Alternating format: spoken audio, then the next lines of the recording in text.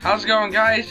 So as you can tell, this video is obviously a bit different today. There's no green screen behind me, and there's a reason for that. Basically, now that it's kind of summer, well, going into summer, to make gaming videos, it's kind of difficult. I kind of did the same last year as well. I don't know if you remember, but there was a lot of vlogs rather than gaming videos, and that is because it gets absolutely boiling in this room. Literally right now I've got the light here, so if I do put my hand over it, you probably won't be able to see me as well. And that is one of the reasons. Everything basically heats up. For example, if you're a console owner, you should know that, say your Xbox or PS4, gradually over time they give off heat, don't they, once you're playing them.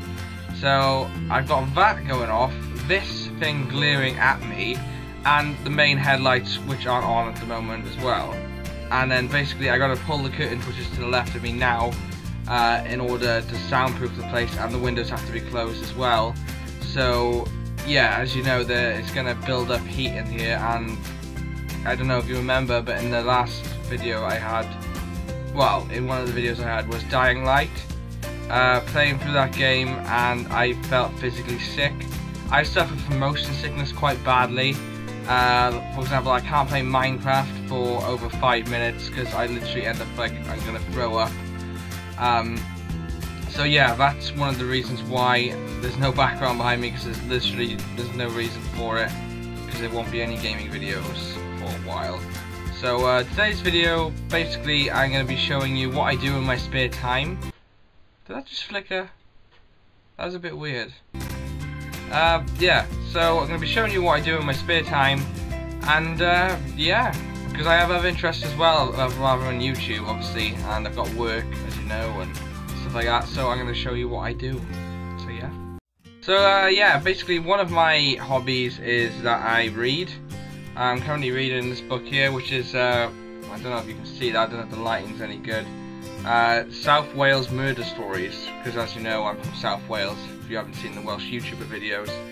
And it's just basically got all like true story cases, all from different areas of Wales, and it's actually pretty interesting. So if any of you are actually into stuff around the place, I'd recommend this, like exploration videos and stuff. Knowing this stuff it's pretty handy to know. For example, if you're exploring an abandoned house and you happen to know that one of these stories is about that house, and this kind of gives you a better feeling about it, I guess. So yeah, good book. And another thing I do then is I use microscopes, and I basically zoom in on these things I collect. I'll show you what I collect now. So yeah, this is one of the things, well, one of the cases that I collect. Don't know if you can see that, but yeah, it's basically bugs put into resin. Literally, this is my third case. I've filled the other ones. I'll show you some of them if you're interested in that. Yeah, so like this one here, hopefully you can see it. Let me see, get that.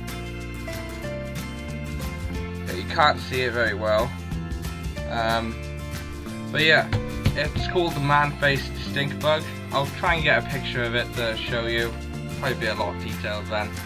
And yeah, basically there's loads of different ones of them. And I look for them from microscopes. I'll show you a video now. As you can see, like I think this is the crane mantis. You can see all the claws and high definition and stuff. And I study all that type of things. Find it pretty interesting. And looking at it close up and being able to see all the hairs and the body parts of it. Some of you, I know, like you can get grossed out by that stuff, but I find it pretty cool. And then my other thing I do is I do a lot of photography, and I have actually got a photography page. I'll show you a picture now, and the link will be in the description. And basically I put up my photos on this for National Geographic, and the reason I go onto that rather than Instagram and all the social media things is because if your picture is good and you enter it into one of the assignments, which is a competition, you can have it published into National Geographic. So I thought that was a pretty cool idea to do, and I've just started, whenever I go places to exploring and stuff, not necessarily filming, I always take a camera to film, to take pictures, sorry, and I put them up on here. So yeah, these are some of my pictures. I'm quite happy with them.